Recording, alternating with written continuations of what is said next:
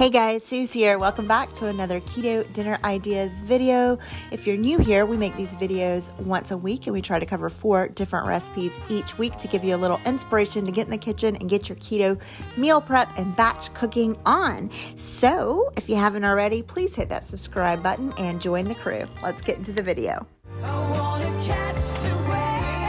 First up, I made these awesome cast iron top sirloin steaks with loaded cauliflower mash. Now, originally this cauliflower mash was going to be twice baked faux avocado and cauli potatoes, like baked potatoes. You can see my avocados were bad. We kept it moving by adding 2 cups of steamed cauliflower to a food processor with 4 tablespoons of butter. I melted on the stovetop and then let cool back down a little. To that, I'm adding 1/4 cup crumbled bacon that I did in the air fryer, about 1/8 teaspoon pepper, 1/2 teaspoon salt, and 1/4 teaspoon onion powder. I'm also adding about 1 tablespoon of chopped green onions and 1 tablespoon of heavy cream.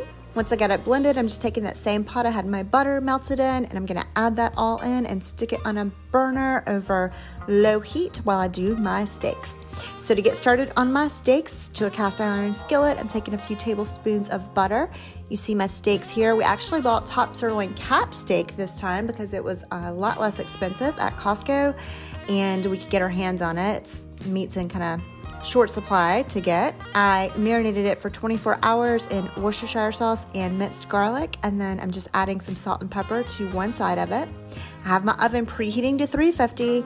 Once I get my butter nice and hot, medium-high heat, I'm putting my steaks seasoning side down. I'm gonna let these sear without moving them for about 3.5 minutes. Going ahead and adding some salt and pepper to this side of my steaks as well. And after about 3.5 minutes, I'm flipping those over and just putting them right back into the same place on the pan. Now I'm gonna add another tablespoon of butter to each one of my steaks and pop this whole pan in the oven for 5 minutes at 350. After that was done, I let my steaks rest a little while before I serve them up with the loaded cauliflower mash, topped with a little bit more sour cream cheese, green onions, and bacon. And if you have never tried top sirloin cap steak, try it out. This was so tender and delicious, and I will definitely be doing this again. Next up, I threw together a cheesy zucchini chicken casserole. I will link this recipe down below by a low carb delish. To start with, I just took a couple chicken breasts and cooked them in the Instapot with salt and pepper, put them in a big old bowl, and used my hand mixer to shred them up. If you've never shredded chicken this way, do yourself a favor and try it out. It's stupid easy and just gets it done super quick. Next up, I took an 8-ounce block of cream cheese room temperature to a separate dish with 1/4 teaspoon pepper, 1/4 teaspoon salt. Took the same hand mixer with the shredded chicken still stuck to it and creamed that together. Then I added 3 large eggs and creamed all of that together as well. When that was nice and mixed, I went ahead and folded in about 2 cups of shredded chicken.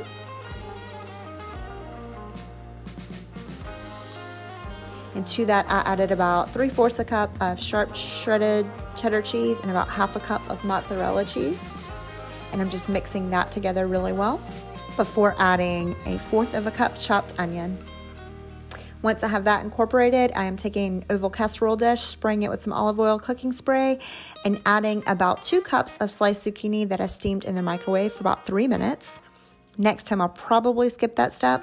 Now I'm adding my chicken mixture in big dollops and just kind of mashing it into the zucchini. And once I have that spread evenly, I'm adding about another 1/4 cup shredded cheddar and 1/4 cup mozzarella before popping the whole thing in the oven at 350 for 40 minutes. Here's what it looks like when it comes out of the oven, all nice and bubbly and brown.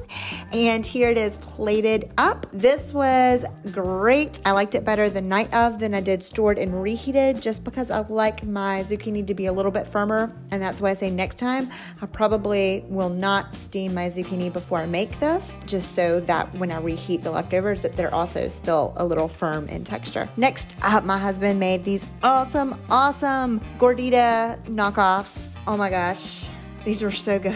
So to start with, he browned a pound of hamburger meat, and to that he added your typical taco seasonings. This is some that we already had pre-mixed, but you know, lots of cumin, some chili powder, some paprika, some garlic powder, some onion powder, some oregano, salt, pepper. I may have forgot some stuff, but add what you use for your tacos. Okay, once you get the taco seasoning mixed in, he went ahead and got started on his gorditas. He actually adapted a recipe from Primitive Palate, which I will link down below. It actually makes 12 servings, but he instead switched it to 4 so he could get thicker gorditas, and he used a blender instead of a processor. So to start with, he took 4 ounces of pork rinds, put those into a blender with an 8-ounce package of room temperature cream cheese, 8 eggs. I know eggs are so hard to come by right now. I didn't know he was using 8 for this, but it was worth it because it turned out really, really good. Tablespoon granulated garlic and a tablespoon ground cumin, and he just blended that all together. And then in a skillet over medium-high heat, he is just plopping in some of his batter. Like I said, he did this in about 4 different portion sizes instead of making 12 6-inch thin tortillas that you just quick fry. He made the thicker gorditas, so he only made about 4 with this amount of batter, and he just put it in there and cooked it for about 2 minutes, I think, until it started getting the little bubbles all in it. You probably know the drill, kind of like cooking pancakes, and flipped it. He was very dissatisfied that it got dark so quickly, but let me tell you, it had nothing to do with the taste. The taste was absolutely spectacular. This was the best keto fat kid food that my husband's probably ever made for us. It was so, so, so delicious, and with all the eggs, it was super satisfying. And to serve these, he did do a little Taco Bell hot sauce to keep it authentic to the gordita, a little sour cream, some shredded lettuce, and some extra sharp cheddar cheese. And he plated 2 here for pictures, but we only had 1 each because these were filling, and I don't even want to think about how many calories are actually in them, but so worth it, so delicious. The last meal of the week, I threw together a quick shrimp and veggie stir-fry over medium-high heat to a skillet. I'm adding a tablespoon of avocado oil, about a tablespoon of butter, a heaping teaspoon of minced ginger, and a heaping teaspoon of minced garlic. I'm gonna stir those around and cook that for about a minute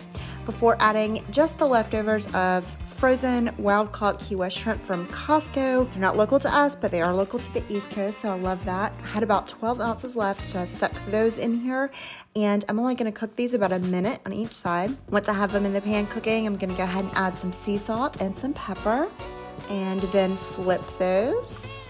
And while they're cooking on the other side, I'm adding some chili garlic sauce. This is the one I use. I'll try to link some of this down below in case you want to order it online. And I'm just going to stir that around for about 45 seconds, get it all mixed together before removing the shrimp and all of its seasonings, juices, sauce to a separate dish while I get started on the veggies. Now for these veggies, my husband had his eye on some frozen veggies. Produce is a little hard for us to get our hands on right now to get good produce, so we've been doing even more frozen veggies than usual, and he wanted this mix that had eggplant added to it. So it's eggplant, zucchini, red peppers, and green peppers, and it's just a pretty small package of that. I added that to the pan along with a 1/4 cup of liquid aminos, and I'm letting that get up to a bubbling simmer before turning my heat down and adding the shrimp back to it. And then I'm just gonna toss this to make sure my shrimp are heated all the way back through, and that is it. Like, this was the simplest, quickest, like I said, just a really quick, like, let's use what we have left over in the freezer stir fry. There you go, guys. Here it is all plated up. You can see all of the chunks of minced garlic in this. This was absolutely good, and that chili garlic sauce gave it just the right amount of spice, which I love. All right, guys, there you have it. That's this week's Keto Dinner Ideas. What's for dinner on keto? Easy keto dinner recipes for you to try out for your keto meal prep and batch cooking. If you liked this video, please give us a thumbs up. Comment down below if you have any recipe ideas you'd like to see us try. Subscribe to our channel. Share the video with your friends. The more engagement it gets, the more encouraged we are to keep filming what we're cooking at our house for keto dinners. Till next time, bye, guys.